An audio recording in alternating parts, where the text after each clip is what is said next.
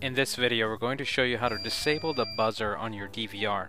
In the background, you'll hear a buzzer that usually goes on when you have an error in your hard disk drive, or your hard disk drive is full, or any other number of errors that the buzzer is activated for.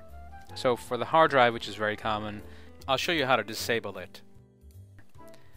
Once you're actually logged into your DVR already, you right-click somewhere in the quadrant and then hit Main Menu. In here you will go into Advanced and then Abnormality. On the top here under Event Type, you will see that there is a drop-down, and there are three different options here that we want to make sure that the buzzer has been disabled or the whole error itself has been disabled. So we'll select No Disk. You'll see that this white square means it's been checked. The no disk error has been enabled. I can either click on this and press save, and that will disable completely the no disk option. Some people may want to still be notified by email, so they may have a send email checked here. But if you're looking to just completely disable this option, you would disable it here by making sure this is grayed out or transparent.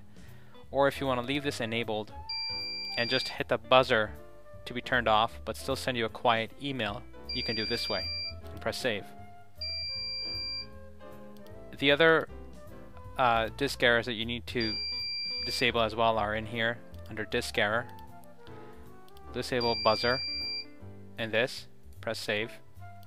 Go back into it, disk no space. This will occur by default. We have it turned off, but let's say you turn it on and you leave the buzzer on now.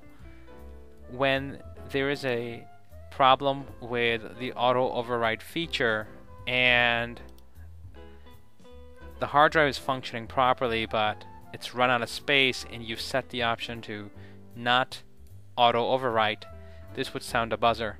In this case it doesn't matter. We don't even have a hard drive in this unit, so we're just going to completely disable this. Press save.